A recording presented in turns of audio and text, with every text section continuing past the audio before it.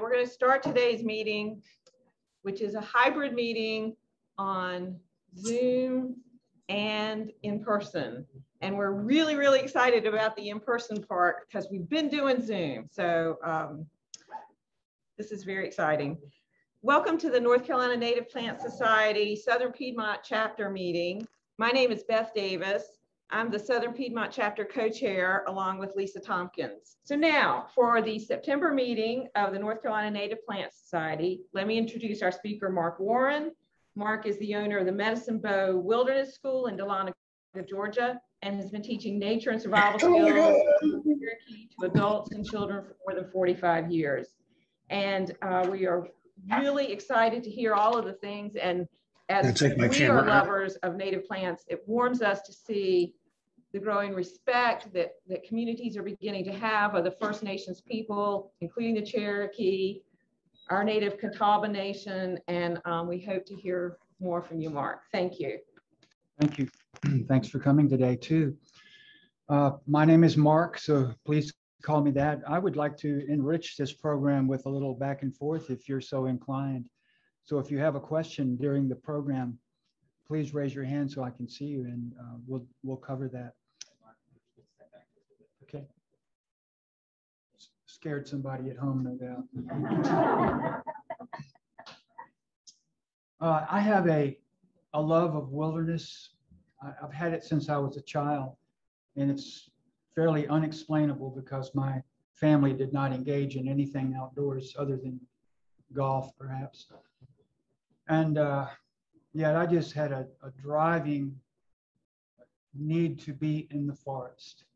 And that's where I went every chance I got. And I'm grateful that I had a very good mother who trusted me to do that, to spend time alone like that. Even when I became an early teenager, she allowed me to hitchhike to the mountains because once I discovered the mountains, I was hooked. I was love struck, really. And that's where I live now. So I'm in the central area of North Georgia where I have a school called Medicine Bow. And there I teach the survival skills of the Cherokee and basic nature classes. What I want to share with you today are some of the plants that you could still easily find in your surrounding woods to explain to you how the Cherokees use them. Now, someone's going to ask this question eventually, so I'm going to just go ahead and start off with this. How did these people learn these uses of plants?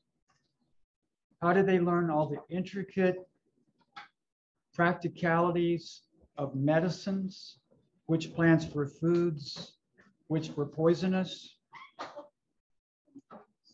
And the answer to that is one that is sometimes hard to swallow by the public.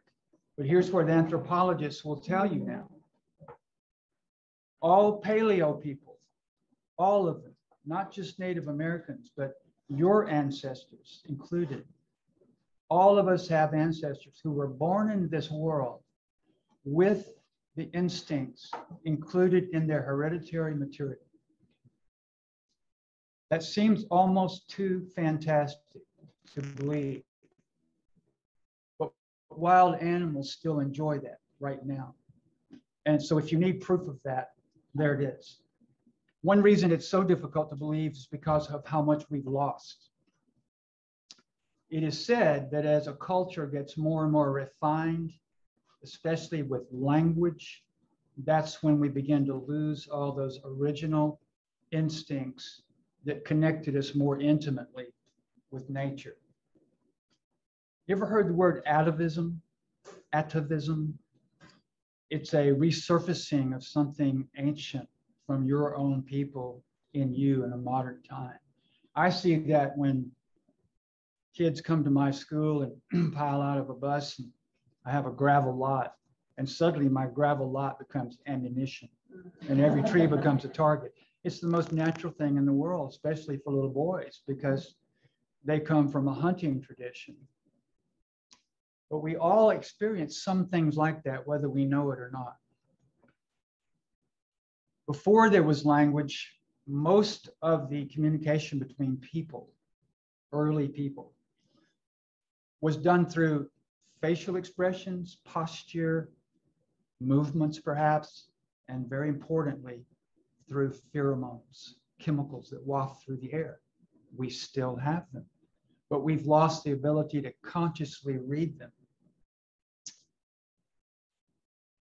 I've chosen about, I think, 9 or 10 easy to encounter plants because I really want you to make use of something.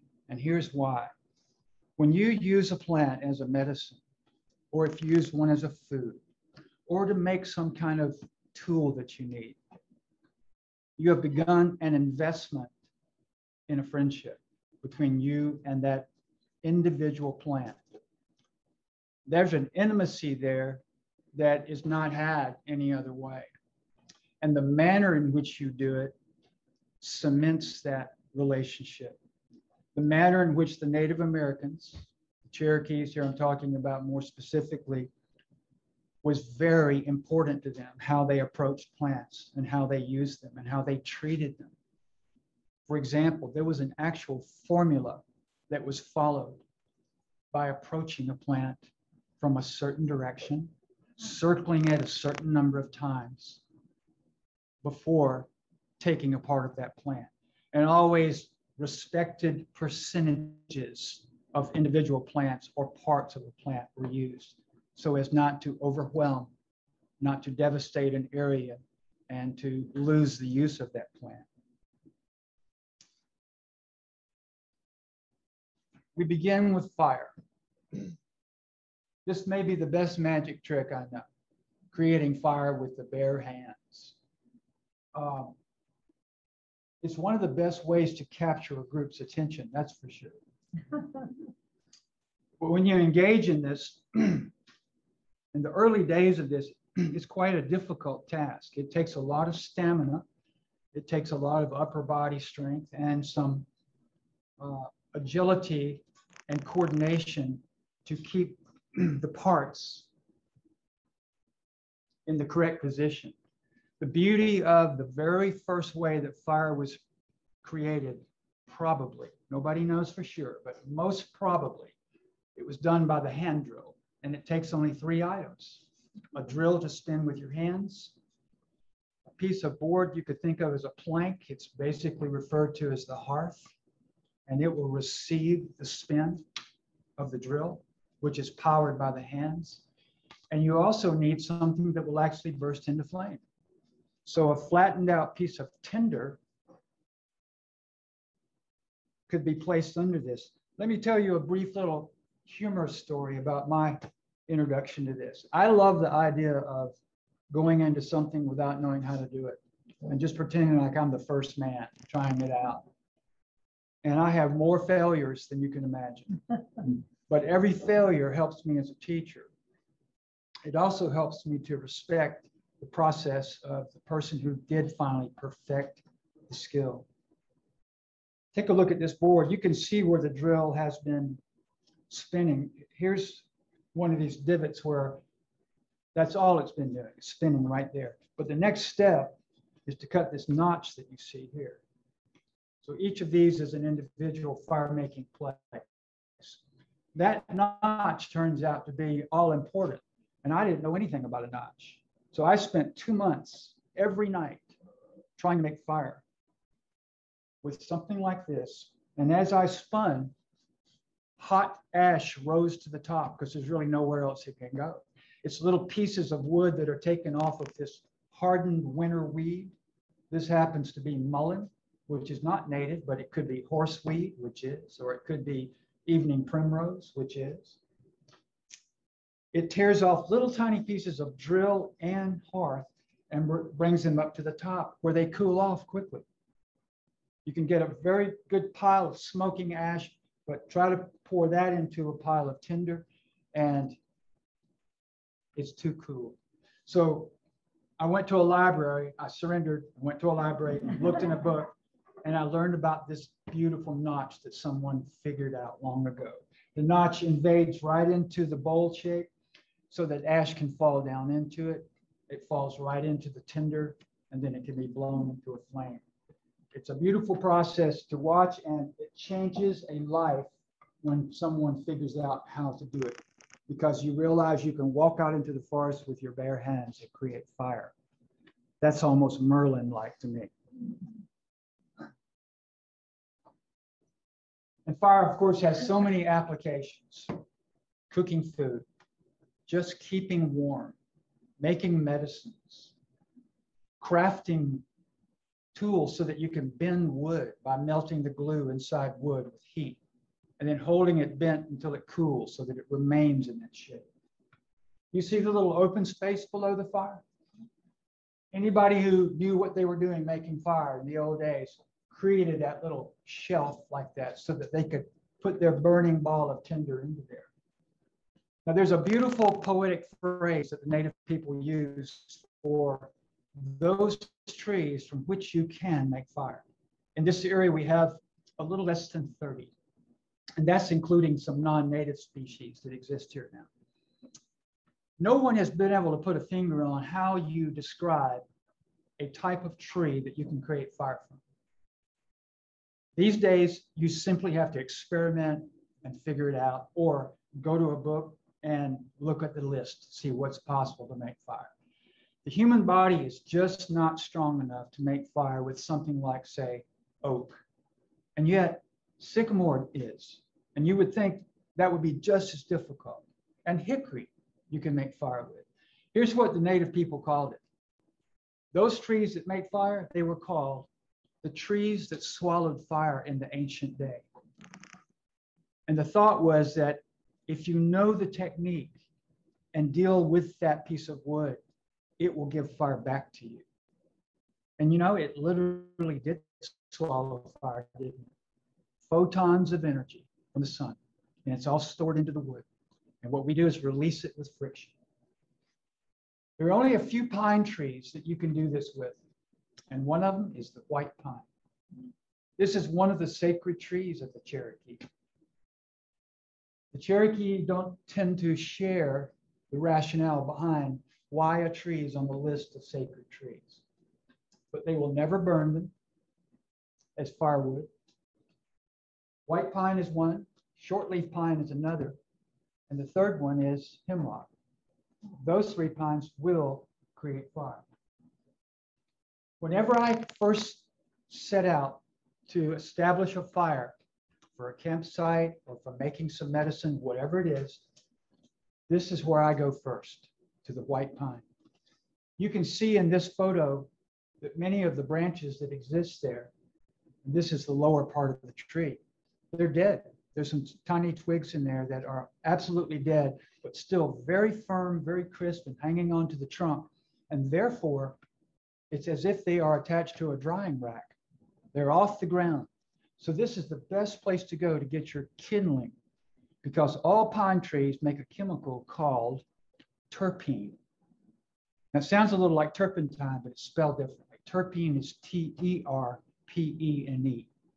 The terpenes are highly flammable. And that's why a forest fire in a pine forest is so devastating. It's a blistering inferno. You could take from this tree one dead branch with all its many branchlets and sub-branchlets and have everything you need to create the beginning of your pyre, P-Y-R-E.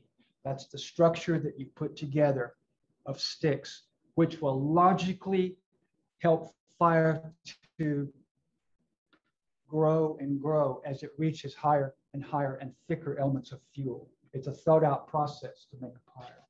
This is our only native pine that grows its limbs in whorls, W-H-O-R-L-S. And this is a whorl here. There's a whorl there. If you were looking down on it from above, it's a little like spokes of a wheel, and the tree trunk is the hub. But of course, no rim for this wheel. But these grow by whorls, one each year. So you can literally read the age of a white pine. It's the tallest tree in the eastern United States. They're towering. And you cannot go anywhere in the mountains. And by the way, another name for this is mountain pine. So that's where you're going to find it. But you cannot travel through the mountains far without encountering some dead, dry, white pine that you could use to create the fire. If you'd like to read the age of a white pine that you happen to know, consider this, that little seed that came down, helicopter type, and it landed. When it started to germinate and formed a little tiny seedling, it took 7 years to make its first whorl. So start with 7, and you have to look down low to the ground about this high and see the old scars of ancient whorls. And then that's year number 7, 8, 9. Then eventually you can see them easily and count up. You'll be surprised how old a small white pine is in your forest because it's in your forest. If it were out in a meadow like this one, it'd be much bigger.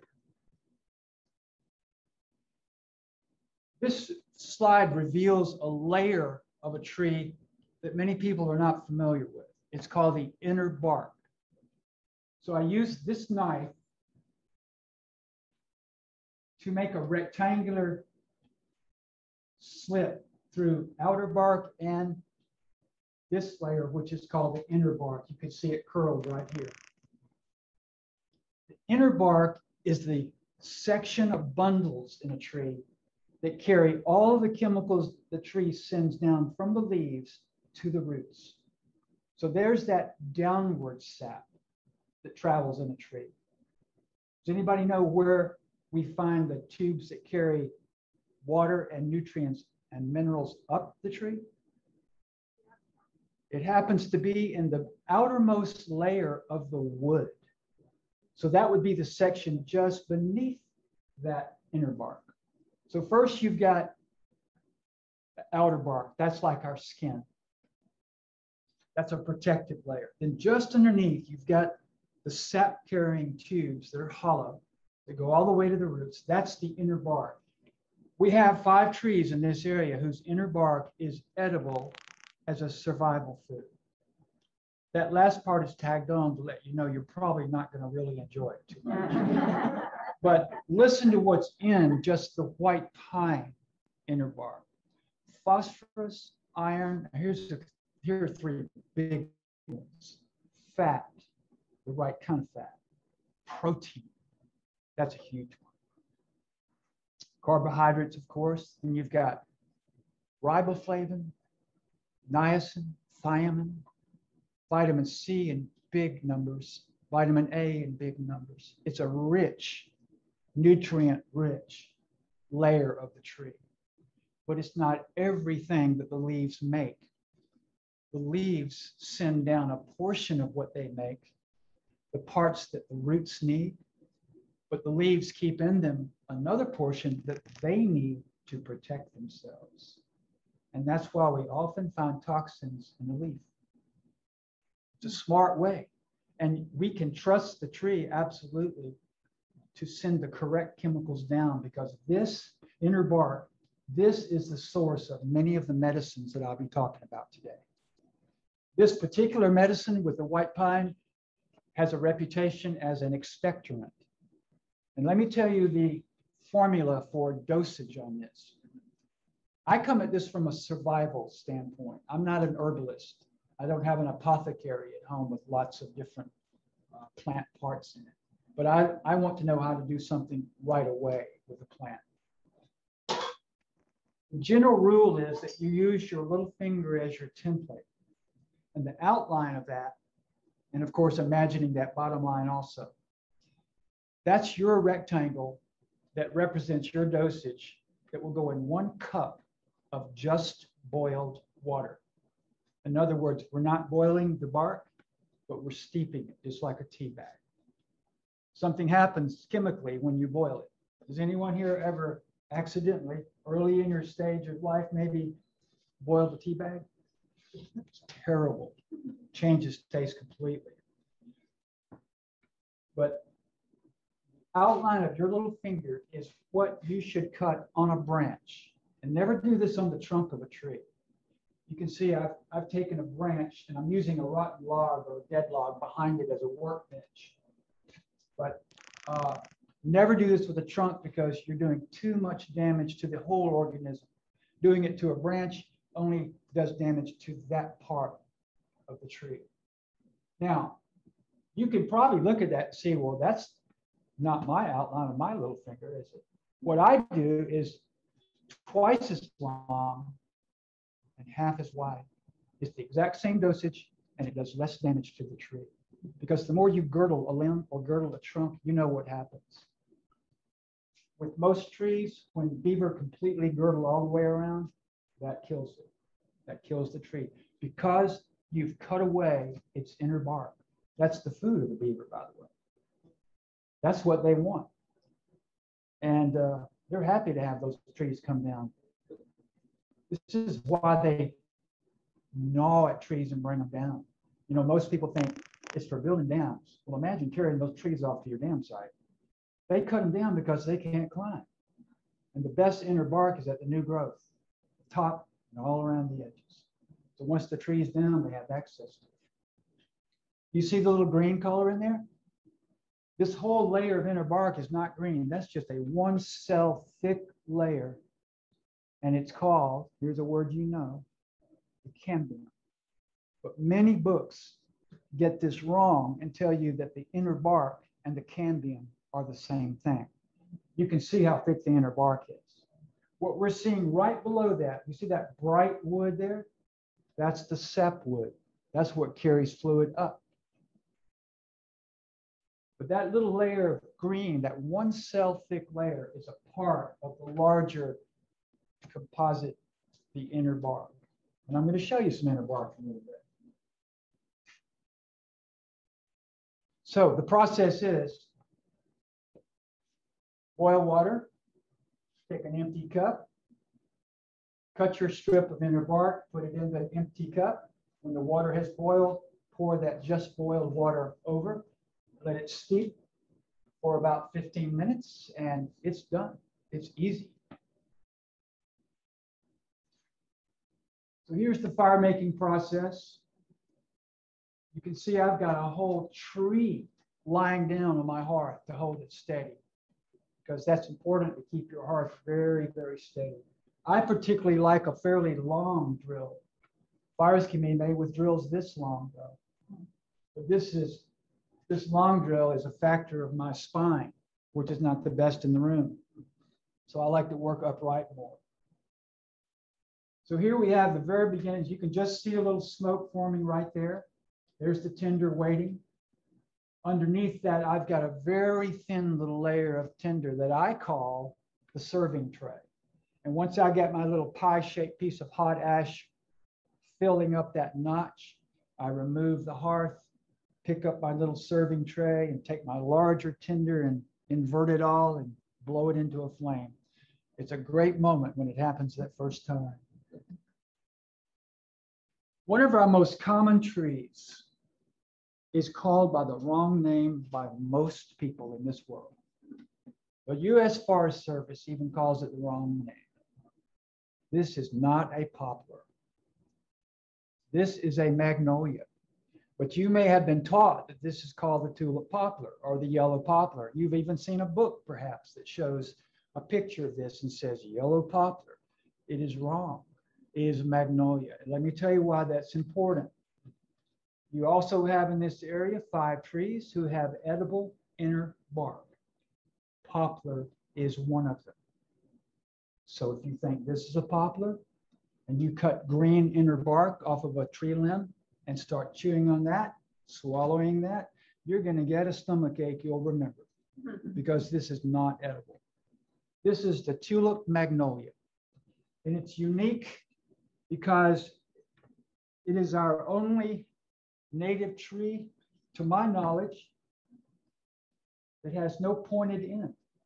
In fact, it has just the opposite. Instead of a point, it's got a notch. Easy tree to identify because of that.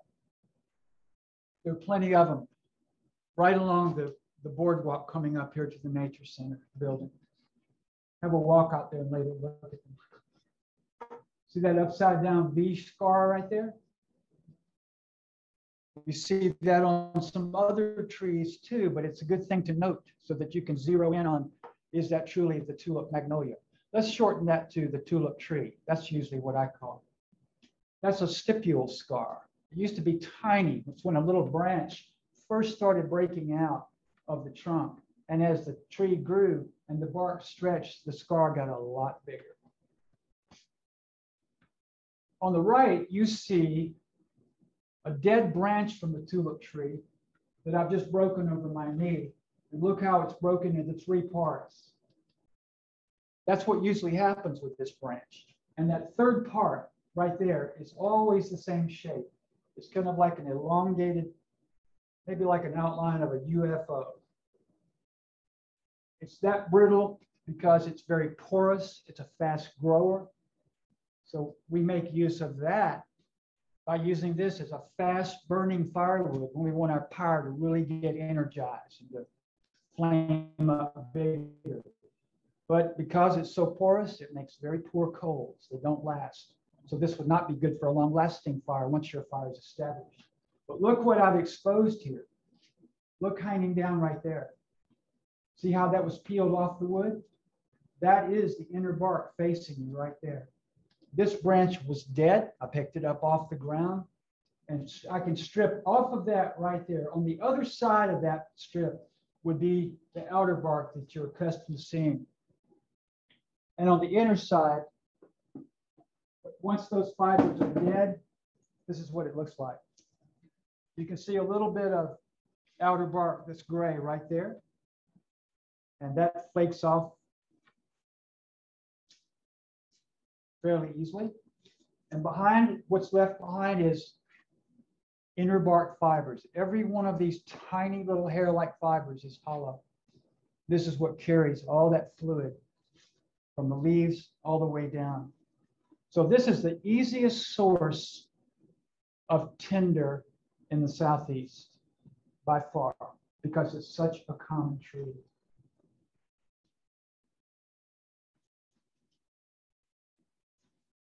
Here's another thing that it constantly surprises me, that this is not on the Cherokees' list of sacred trees because of all the gifts that it has. Here I've got just a ribbon of inner bark. Is this faucet working here?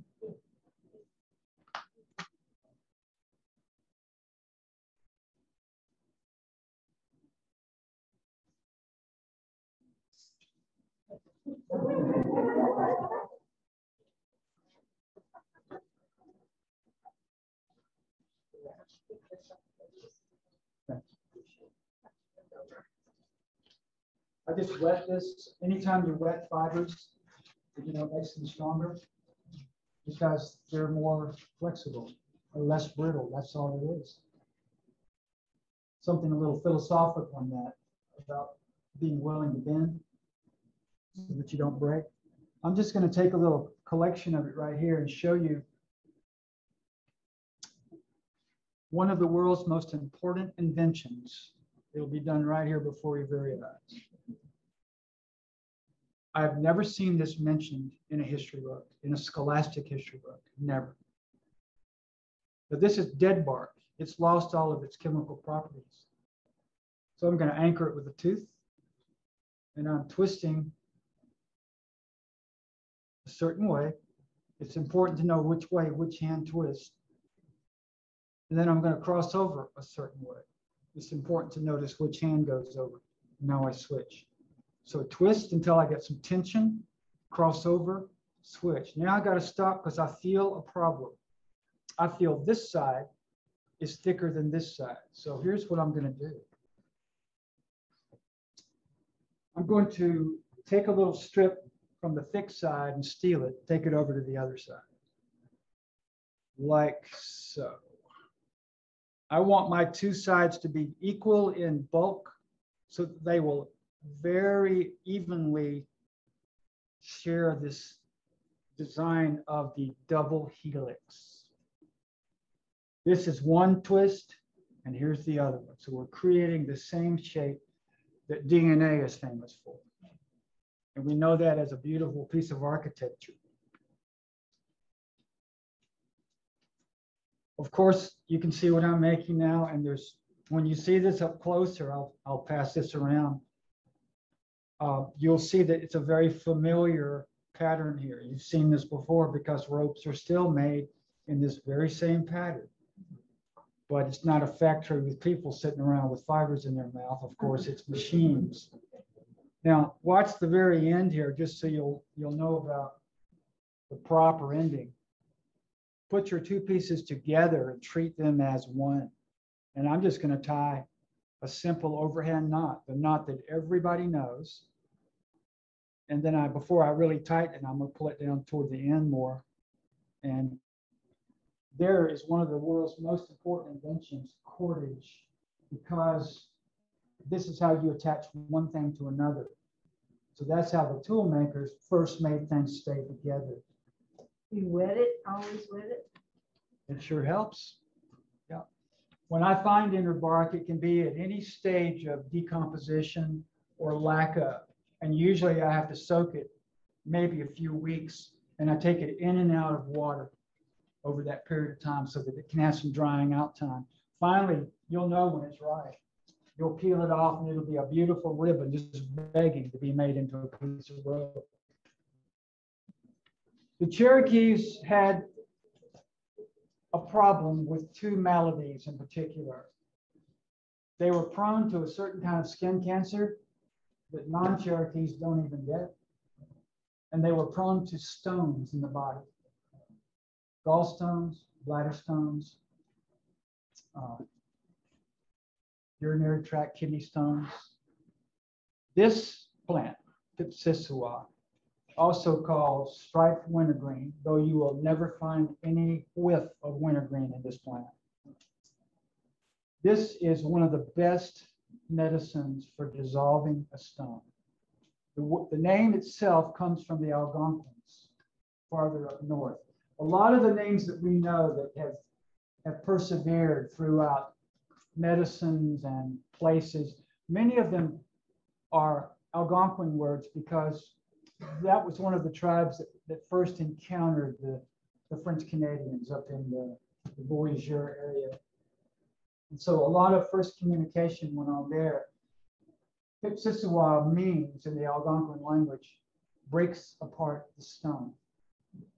So let's talk for a minute about a stone. Our forest in the southeast makes a lot of a chemical called oxalic acid. We find that in wood sorrel. I bet you've tasted that before. Some people call that sour clover. Some people call it sour grass. Don't know why, but it doesn't look like a grass.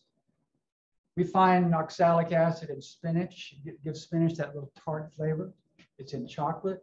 If anyone here has ever eaten lamb's quarters, you've had oxalic acid. Well, if you are a person who is prone to making stones, and you would know by now if you are, most of you would. If you've never made a stone in your life and you're an adult, you probably never will. But if you're someone who has to be aware of that and take care of yourself in that sense, there's a list of foods you should not eat. Because in your body, like in the Cherokees, when oxalic acid encounters free calcium, it bonds with it to form a crystal. That's called calcium oxalate. And then it just adds to it by more bonding. And that's the stone. This plant provides a tea, a simple tea to be made with the leaves. You can make tea with green leaves. It's a lot easier to do it with dried leaves. So let me talk about dried first. If you simply collected a leaf or two right here, and then went to another plant and collected a leaf or two, and then to another, you usually find these plants in little colonies. When you find one, make yourself stop and look around. You're probably going to find 2 or 3 other plants there. But treat the colony with respect. Take a minimum amount from a plant. Tie them all together. Take them home. Pin a piece of yarn with those leaves connected into a doorway so that you get ventilation without direct sunlight. In 2 weeks, those leaves are dry.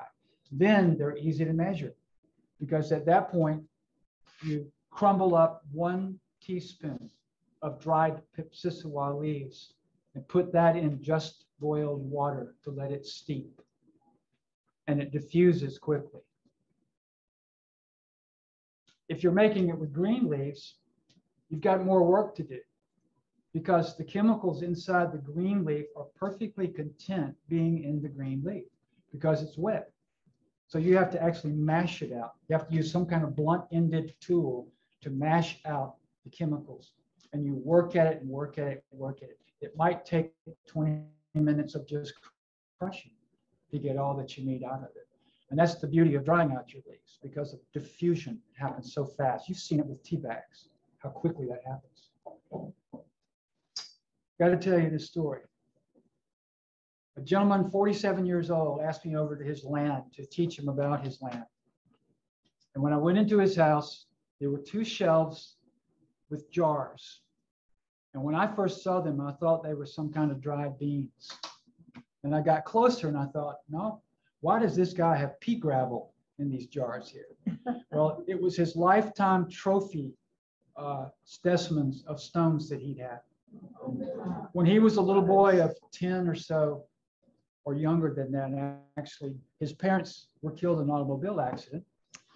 And his grandparents raised him, and they never gave him water. They gave him Coca-Cola. And caffeine is one of the instigators of stone creation. So he made a stone every 2 months of his life from 10 years old until 47 years old. So the first thing we did was to go out and find Pipsissewa on his land. And this became hugely important to him. I would imagine that this man was probably just about the world expert on knowing when a stone was forming inside of him. He knew. I mean, think about it. He had a trophy, shelves of it. And so you know what he had to do to capture all of it, right? So he knew when things were starting up. And the next time that happened for him, he made the tea. He drank a cup in the morning. He drank another cup in the evening. He repeated that the next day, and no stone formed. Next time it happened, same thing. That was about 18 years ago. That man did not make another stone. So this is a very effective. Was he a Cherokee or? No. Well, this goes for anybody that makes a stone. Right. River cane was a hugely important plant to the Cherokee. You know what? I need to show you this first about the tulip tree. I just forgot all about my specimens that I brought. That's the bark. This was one rectangular slab of bark cut on a large tulip tree, and it did not kill the tree to do that. The bark can be removed in the springtime only. And while it's still on the tree, let's imagine a big trunk right here, and I've cut a large rectangle like that. Figure out where the halfway point is, take a piece of charcoal from my campfire and draw a very slender football shape right in the middle. Then I score that with my knife, and that's where it bends. So it comes back around to form this lip, which you have to reinforce. I used a strap of hickory branch that I shaved down to 2 parallel lines. And that serves as kind of like a belt that I laced with the inner bark of hickory, cut off of a green hickory limb. That's all you have to do is cut it off, and it's instant rope. It's instant cordage. And that wraps this reinforcement tight against the lip so that I made this 25 something years ago, and it's still got a nice oval lip. This is called a berry basket. And what you're seeing inside there is the inner bark still attached. If I put this down into water and soaked it, I could pull that inner bark right off and make cordage out of it. But it makes a very nice liner for the basket too. The tulip tree is also the tree that the Cherokees dugout canoe was made from. This is a scale model, of course. The real canoe would be about here to the wall to hold lots of people, used for ferrying people across the stream, or perhaps for gathering plants. Some of your best edible plants grow right at the edge of water. And sometimes it's much easier to harvest from the water. And so here's your carrying device too. This is where you put all those things you're gathering. These were dug out by hand after building a fire on the log, because once the fire has converted the wood into charcoal, it's much easier to chip out. And that's why it's called a dugout. Yes? How big a tree would you need for a canoe to hold person? If you ever get the chance to go to Joyce Kilmer Forest in North Carolina near Robbinsville, you'll see some of these trees that will amaze you. It takes 4 and 5 people to reach around one tree. To make a canoe, it would be this size tree right here. I'm reaching around half of it. So they get quite large. How do they cut those down? Originally with what's called a hand axe, literally meaning the cutting tool is in your hand and your arm serves as the haft. Wow. So they were chopped out like that. Imagine the hand that did that. So it took weeks and weeks to bring a tree down like that. You had several people working on it, but it had to be planned too. You had to know which way it was falling. When it fell, it needed to land on some logs that you had laid out to keep it up off the ground. Then you have to debark it right away, let it dry, and then once it's feasible to burn some of the wood, you start your fire right on top. Often you'll find a weak place in a tree where the fire tries to go too fast through. So you have to stop the progress of the fire at that point. Can anybody imagine a way that you might stop the fire from continuing on out? The easy solution is mud. Just slap it in there. There's your obstacle that the fire can't get around. Okay, now back to the, oh, here's another variation on the basket. It's the exact same idea. See, there's your slender football shape. This is just a real long, thin one made into a quiver. Now, back up to river cane. This is our only native cane in the Southeast. It looks very much like bamboo. The difference is that for a given thickness of a culm of bamboo versus river cane has longer sections, and river cane has a more severe angle up with its branching than bamboo does. River cane still exists in huge breaks. You ever heard the term cane break? And some of those are still so thick that it's hard for a human to get through. You're looking at a piece of history when you find that, because the native people in our area used to burn literally miles of floodplain as a way to manage the forest, because cane lives through that burn, because its underground stems called rhizomes are protected, and a fire can rage over there and not harm the rhizomes, and then you get back a better crop of river cane. I would say the most common thing made out of river cane would be a mat. What in the world would that be for? What's the good of a mat? Let me just say one word: chigger. There you go. Baskets, river cane will be cut into long slits and soaked in water to get them real soft, and then woven into a lacing of basket work. And that was hugely important. You know, we're all so spoiled about containers. Even the containers we carry like this, pockets, and look around any room where you are and look at the containers. Look at, that's the main one right there. Look at that brown cardboard box that I brought in. One of the important uses of river cane for the Cherokee, and you know, everything I'm saying about the Cherokee today applies to the Catawba as well. There's a lot of overlap in these tribes that were even enemies. The Cherokees and the Catawbas were enemies. The Cherokees and the Creek or Muskogee were enemies, but they shared so many commonalities because of the place where they lived. Even going through different zones, you know, the Cherokees were mostly montane and the Creeks were mostly coastal plain, but you get a lot of crossover of plants there in the middle.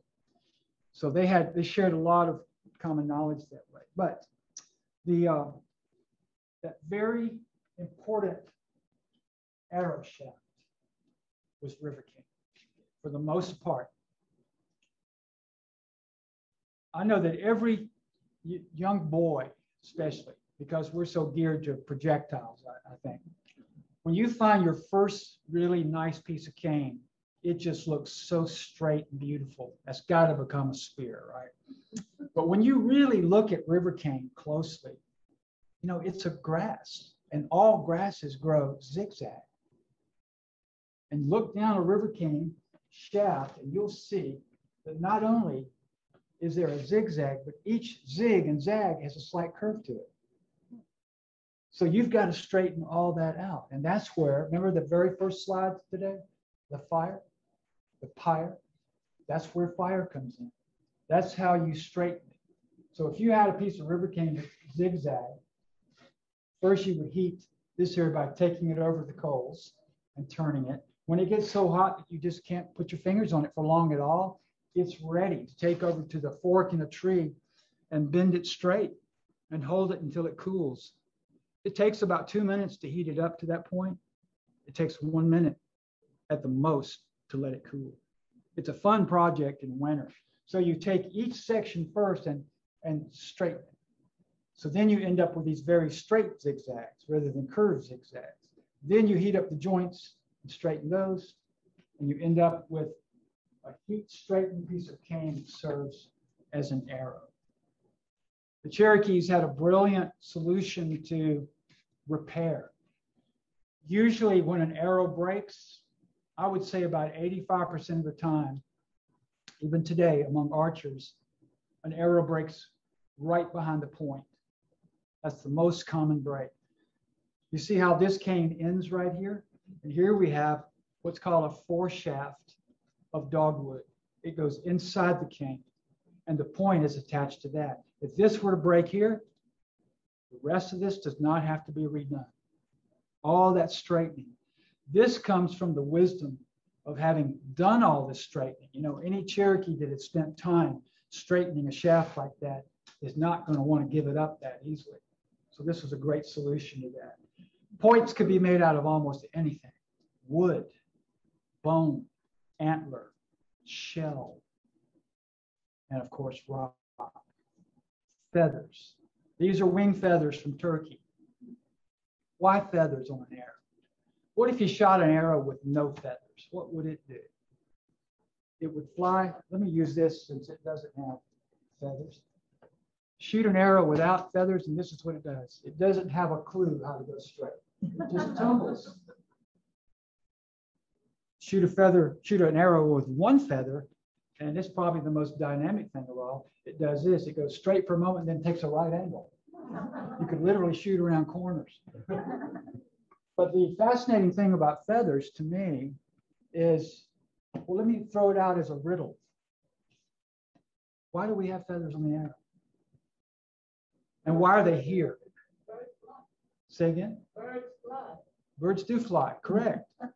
But these are not flapping. They're not even positioned correctly.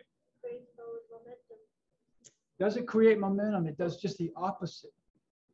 It drags. It forces this end of the arrow to be last. Listen to the drag. This end has practically none. Listen to this. Drag. That's the answer. And look at this little brilliant solution. This feather was cut right here. See how it's shorter on this side? And so is this one, and they're put face to face. So there's a kind of asymmetry here, causing it to spin.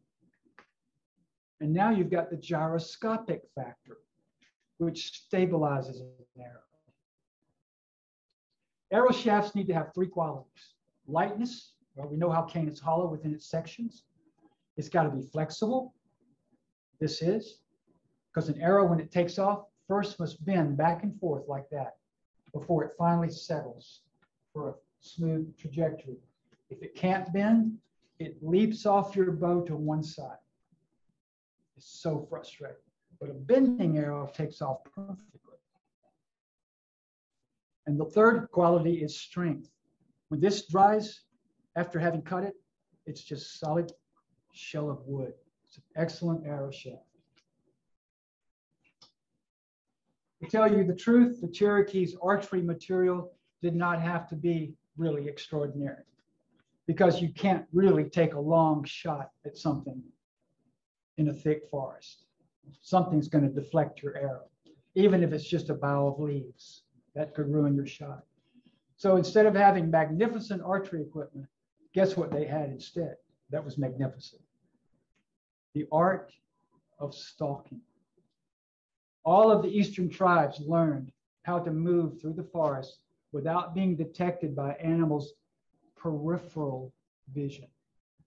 Now, anything looking right at you will see you move. But peripheral vision is interesting. It's motion that draws you to it. For example, I'm looking right there at the back, but I just saw you move your leg. Am I right? Right? Yep. Peripheral vision, movement just jumps out. And so if you know how to move through peripheral areas without making yourself noticeable, then you won't be looked at. And it's an extremely physical martial art type discipline where your entire body moves through space in ultra slow motion, which means that one step takes 2 minutes. It's a lot of work and investment in hunting.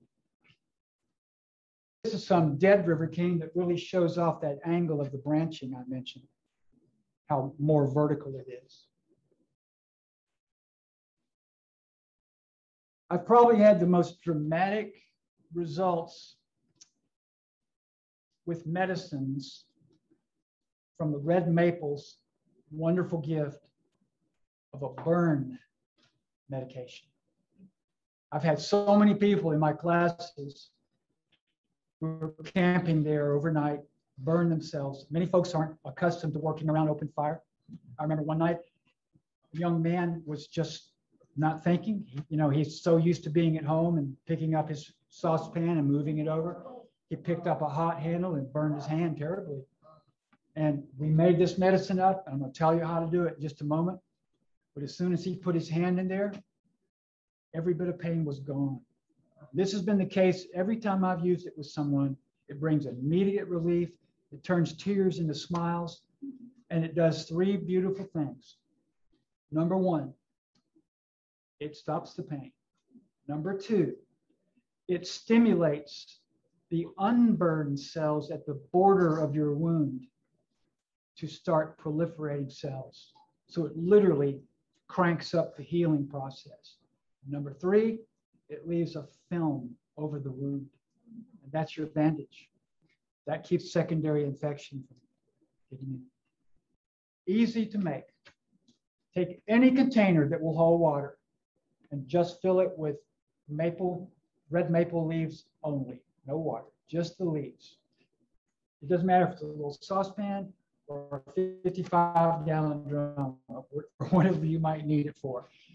Boil water separately and then pour that water over your leaves, and then get that blunt-ended tool again and crush, crush, crush, crush, crush until that water is cool. That's a good long time of work. But you've got to get all that work in to get the chemicals out. Now, if your burned part of your body can't get into your container, like the young man who burned his hand could, then just get a cloth and put it in there, wring it out a little bit, and bring that to your burn and put it on. Got to tell you this story. A physician came to one of my classes, and after the class was over, he came to me and said, I have a patient I've been working on for 3 months. At his workplace, he leaned on hot machinery and he burned his chest horribly, about the size of a soccer ball. And he'd been working on him for those 3 months and reduced that festering wound to softball size, and that was all he could do.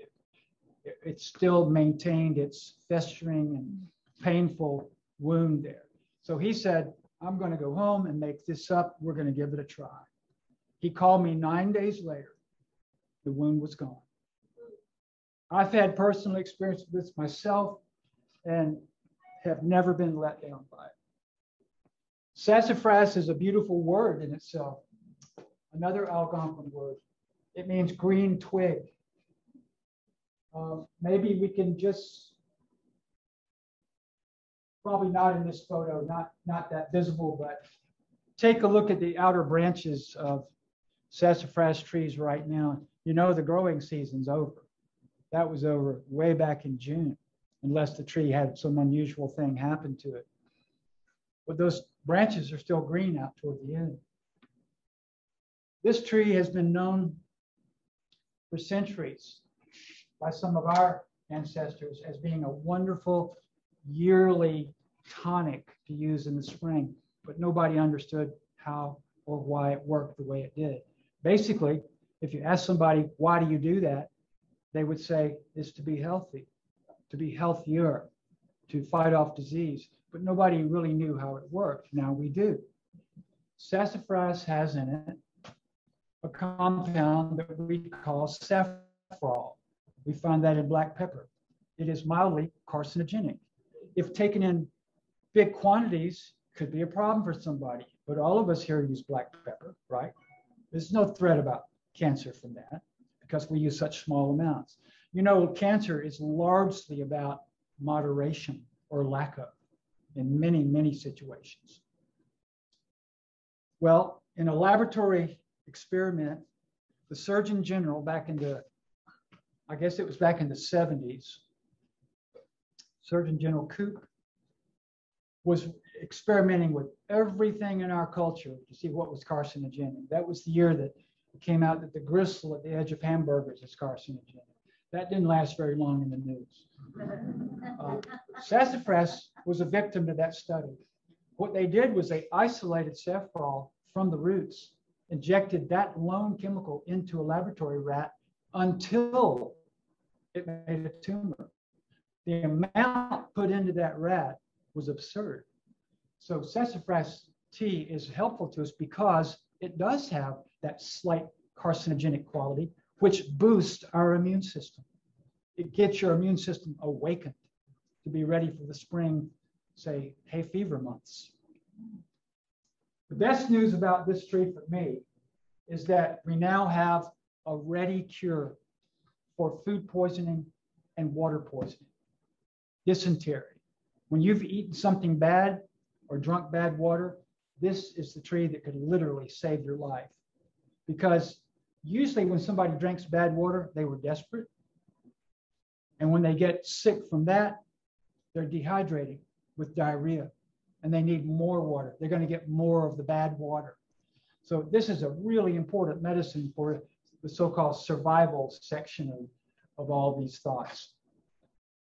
1 cup of sassafras root tea is all you need to kill all the bacteria in your gut, good and bad. Sometimes we have to do that. There's nothing that we know that can go in and be selective about getting the bad bacteria. So we just have to start over with bacteria again, but it's worth it because when you get bad food or bad water, you can be literally incapacitated physically. You can't do the jobs you need to do. Easy to make. Take any amount of root. It doesn't matter the size. Clean it off. Put some little slits in it with your knife in an empty cup. Drop your root in. When you see the water has turned pink, get some forceps and remove the root. Just wrap it up. Use it again another time. That's your tea. When it is turned pink, it's ready. There's no detailed attention to dosaging here. It's just when it turns pink. And I know from personal use, it will take you from being down on your back and miserable to normal in 45 minutes. Yes. How would Cherokee reconstitute that for bacteria? When you live outside, you're doing it all the time because your hands are dirty. You know, that's part of life. It's a good thing for children to be down on all fours. That's the way we get a lot of the bacteria that we need. The wonder plant that cures all itches, cures inflammations of the skin. It cures poison ivy rash. It makes a chigger bite stop itching immediately. And it starts the healing process. Chemical inside of this that has been found recently is called lawsone. I don't believe this is the chemical that creates The remedy, however, I think there's more to be learned about what's in jewelweed. Inside of it is a mucilage in every part of it, leaves, stalks, stem, roots. That mucilage is the medicine. You simply crush it and apply it right onto the skin problem. It works like cortisone, but it's natural and it doesn't have the problems associated with it that cortisone does. You had a question, Ann? Well, one place to know where poison ivy is jewelweed and poison ivy grow near each other. I know that's often said, but it's not true. You'll find there, anytime you try to make a rule in nature like that, prepare to be humbled. I've been humbled many times that way. Everybody likes to have little pat rules, but you cannot depend on that. How do you use it? You just take the leaves and put it on? You can crush any part of the plant and apply it topically only. You can't save jewelweed medicine except by freezing it. And I know that a lot of people claim they have done it in salves or whatever, but in my opinion, freezing is the only way to do it. So that means bringing the whole plant with dirt home, put it in a blender with water, freeze it in an ice tray, and you can use those cubes throughout any time of the year to apply. But it's an amazing cure. Research has covered this. Experiments were done with a control group. Jewelweed applications 3 times a day will cure a poison ivy rash in 2 to 3 days. Poison ivy rash generally runs out. It's expected to last on you for about 2 weeks, 2 to 3 days. Cure. This is not native, but it's everywhere. This, the native people call white man's foot, because the first place that they encountered this was on all the trails between the colonies. And why? Because those seeds that you see there prefer hard-packed soil. And so a trail offers just that. And these seeds were brought from the old world. And most of them were probably brought in the hulls of ships which used dirt as ballast to brave the Atlantic Sea. And once they got over here, if a ship needed repair, first thing to do before dry docking it is shovel out all that dirt. That's the way a lot of plants got here from Europe, England, wherever. Broadleaf plantain is one of the plantains that we can really depend on to work as a poultice. It literally draws out insect venom. So you can count on this to work subcutaneously, but not intramuscularly. You could not expect this to help you with a snake bite, but you could expect it to help you with the inflammation of a snake bite. By rubbing this leaf, crushing it or chewing it, because it is a wild edible, it's a very good salad green. You can chew it into a mass and apply it right on the sting and it will draw the venom out. You know why a sting hurts so much? It's not the puncture. That's not really much. I mean, if you imagine taking a straight pin and just giving yourself a little stab, sure, it hurts for a moment, but then it's over, right? It's the acid that's pumped into you. This brings it out, and this works. This plant never grows a stem with leaves coming off of the stem. It's called a basal rosette, meaning that all the leaves come from the top of the root.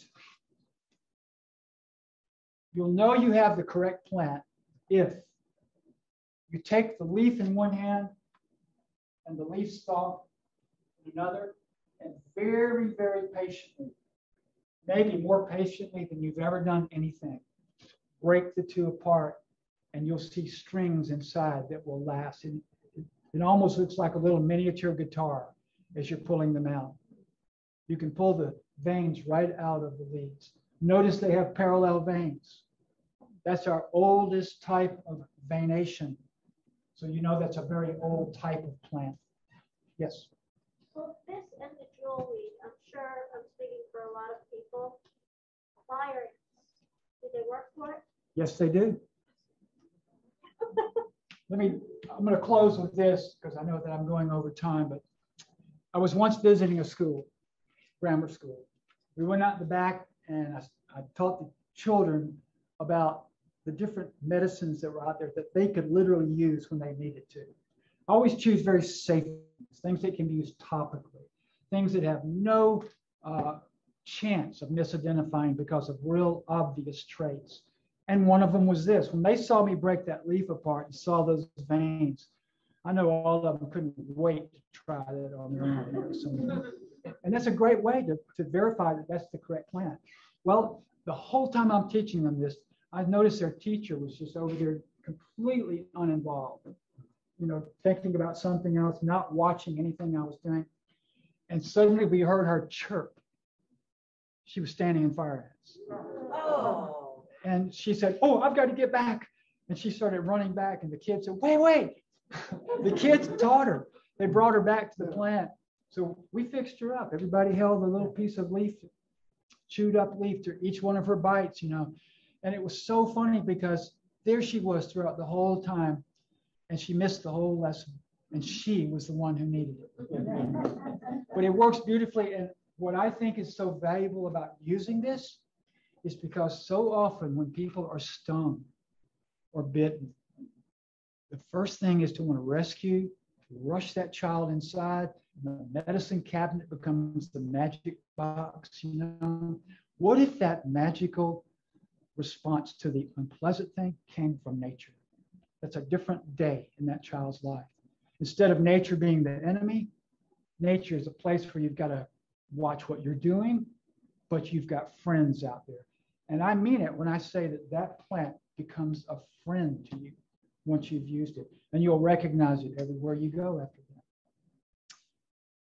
I have a series of books that I've written based on my career of teaching Cherokee survival skills that are all over on that table for you to have a look at. They're divided up into their various subject matters. I'll just let you see those as you come across them.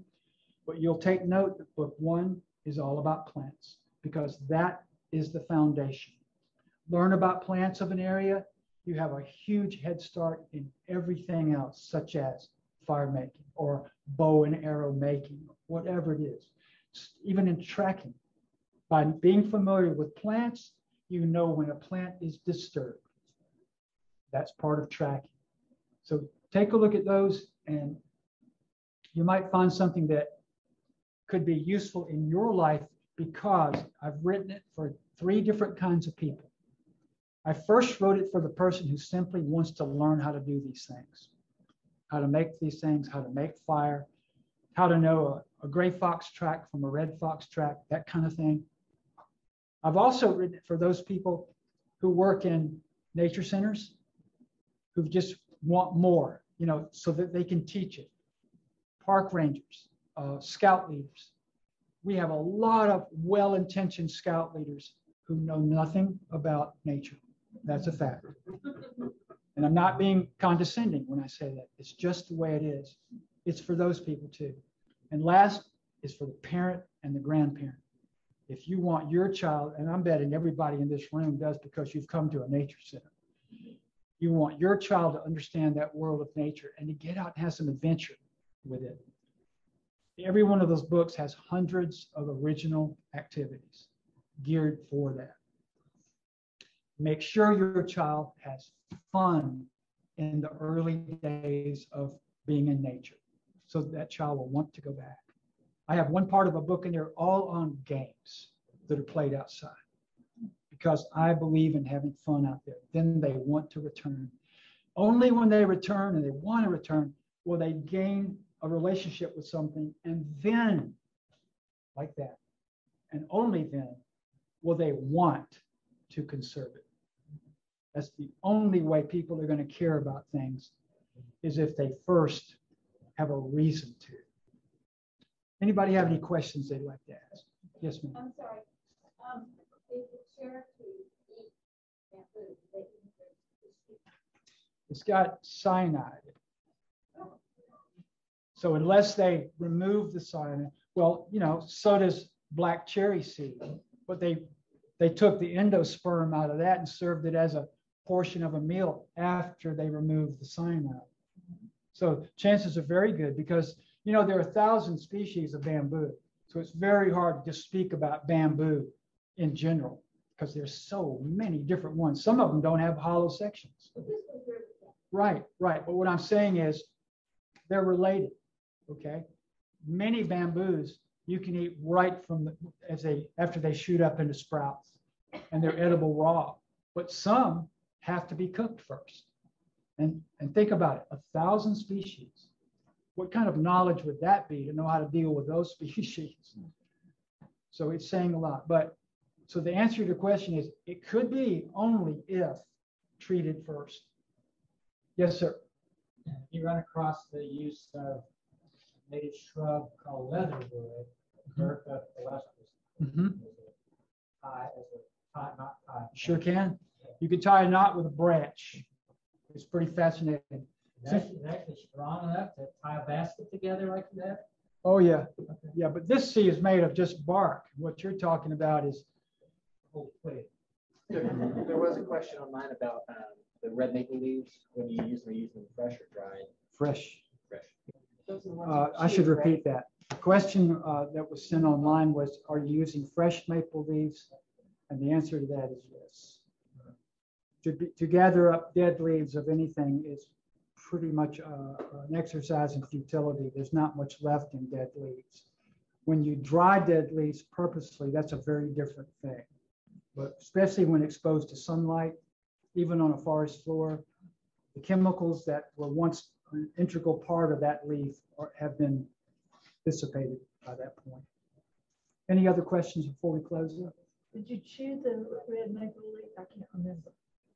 No, the question was, did you chew the red maple leaf? No, that was the one that we put in some container and added just boiled water and crushed it to use when it was cooled on a burn. You had a question. How did you learn so much about the Cherokee? I was born with a love of the forest. I don't know where it came from because my family did not enjoy that really. So I was a little odd to them probably, but my mom was great and she allowed me that freedom to be in the forest. And in the early years, it was just an aesthetic thing to me. I didn't know what I was seeing. I would see a track and just guess at it, and I didn't know the names of plants. And it was that way for a long time. In a way, it was like when I was in the forest, I felt like I was watching me in my favorite movie. I was just being in a masterpiece. And then about the time I got into my mid-career of college, I just suddenly wanted to know it all. And that's when I started learning the details. I was already in the sciences by that time. I finished up with chemistry, but that direction was pre-med, but I just couldn't do that because I needed to have this outdoor aspect to my life. And so from that point, I would go to nature center programs. I would be the guy right up front there at plant walks, asking all the questions, just hungry for it. Because in a sense, I already knew all the pieces in some way. And now I was getting to know them really personally. And then, and eventually it came to my adult life where I think that the greatest adventure in the world, of all the fun things that I've done in canoeing, whatever, rock climbing or backpacking or whatever, the greatest adventure is just to go out into the woods and be there and live with it and to know what I can use. It's just an adventure. And the irony is that was the way it was for everybody. And now it's become pretty much esoteric.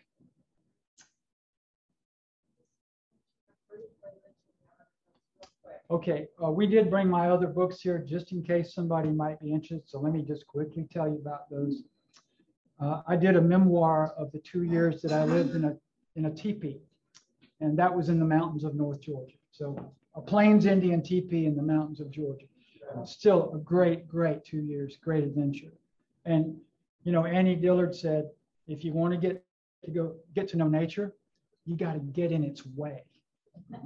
And that's where I was in the teepee. I can't tell you how many, well, I can tell you, I wrote a book about it. But I had so many intersections with animals that just would not have happened, including inside my teepee. I've written a trilogy on the life of America's probably most famous peace officer from the Old West, simply because it was an interest of mine all my life. Wyatt Earp, a man whom most young people today don't even know who he is. But that trilogy had to be, because I spent 67 years researching him. And I have 2 new novels out. Basically, I am a novelist, so this is the route I'm heading. I think I've done my nonfiction things, and now I want to do more novels. But my first 2 are over there. Indigo Heaven takes place in Wyoming in 1870s. It's a Western. And Song of the Horseman is an Eastern. It's about a Cherokee horse trainer and his grandson. They're 2 parallel lives running side by side, separate stories, and then coalescing. So have a look, and thanks for coming today.